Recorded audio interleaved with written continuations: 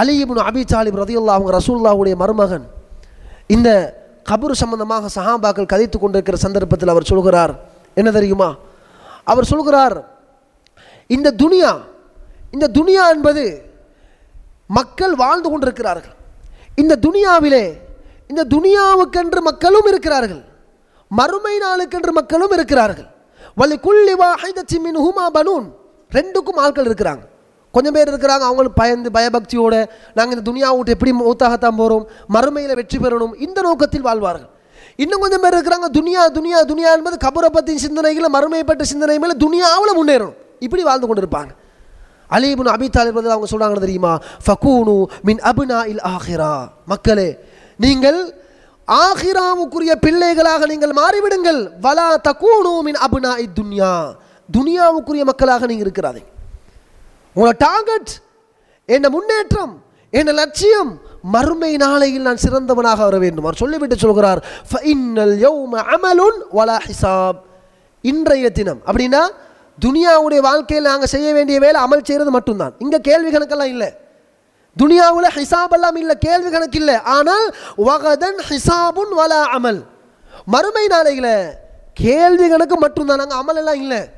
மஹ்ஷரில் எழுப்பாட்டினதுக்கு பிறகு அசர் வக்தாச்சு லொகர் வக்தா தொழுதுட்டு வாரன், அங்கே அது ஒன்றும் இல்லை, தொழுக கிழுக ஒன்றும் இல்லை. அங்கே போனால் இங்கே செஞ்சதுக்குரிய எக்ஸாமினேஷன் தான் நடக்கும். அங்கே நீங்கள் இதை செஞ்சீங்களா, ரைட், ஓகே, இதை செய்யலையா, ரைட், இதுதான் நடக்கும் அங்கே. அப்போ பாருங்கள் சஹாபாக்கள் எந்த அளவுக்கு இந்த மறுமையுடைய வாழ்க்கையை பற்றி கற்பனை பண்ணி யோசித்து எவ்வளோ பயந்து இருக்கிறார்கள். இருத்தஹலத்தி துன்யா முக்பிலத்தன் இருத்தஹலத்தி துன்யா முதுபிரத்தன், துனியா எங்களை பின்னோக்கி சென்று விட்டது. வர்த்தஹலத்தில் ஆஹிரத்து முக்பிலத்தன், மறுமை எங்களை முன்னோக்கி வந்து கொண்டே இருக்கிறது சஹாபாக்கள் சொன்னார்கள். எதனால் இந்த வார்த்தை அவங்களோட வாயிலிருந்து வந்துச்சு தெரியுமா? மறுமையை பற்றி அச்சமும், ரசூலுல்லாஹ் மறுமையை பற்றி சொல்கிற நேரத்தில் உள்ளத்தினால் உள்வாங்கினார்கள். எங்களை மாதிரி அல்ல, சும்மா பயான கேட்டு போகிறதல்ல, யோசிப்பார்கள். தூங்குறதுக்கு முன்னாடி யோசிப்பேன், இப்போ தூங்குறனே, தூங்குறதுக்கு முன்னாடி ஓதுற துஆவுடைய மீனிங்கை பாருங்க. அல்லாஹும்ம பிஸ்மிக அமூது வ அஹ்யா, யா அல்லாஹ் உன்னுடைய பெயரை கொண்டு நான் மௌத்தாகிறேன், உன்னுடைய பெயரை கொண்டு உயிராகிறேன். தூக்கம் என்பது அறவாசி மையத்து மாதிரி தானே, ஒன்றுமே தெரியாது. காலையில் பெல்பட்டு எழுப்பி பார்த்தா தான் 4 மணியாக இருக்கும், நீங்கள் 10 மணித்தியாலமாக தூங்கி இருப்பீங்க, என்ன நடந்ததுன்னு உங்களுக்கு தெரியாது. அதே மாதிரி சகோதரன் அந்த துஆவில் என்ன வருது? பிஸ்மிக ரப்பி வதஅது ஜம்பி வபிக அர்ஃபஉஹு இன் அம்சக்த நஃப்ஸி ஃபர்ஹம்ஹா. அந்த துஆவில் என்ன வருது? யா அல்லாஹ் நான் இப்போ தூங்க போகிறேன், தூக்கத்தில் நீ என்ன உயிரை நீ கைப்பற்றி விட்டால் என்ன பாவத்தை மன்னிச்சிரு, கைப்பற்றாமல் என்ன துனியாவில் நீ என்னை வாழ சந்தர்ப்பம் தந்தால் எனக்கு நல்ல வாழ்க்கையை காட்டிடு. அருமையான துஆ.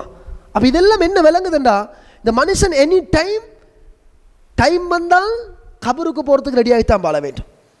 அன்புக்குரிய இஸ்லாமிய சகோதரர்களே, இப்படியான ஒரு வாழ்க்கையை அனுபவித்துக் கொண்டிருக்கக்கூடிய நானும் நீங்களும் இந்த துனியாவில்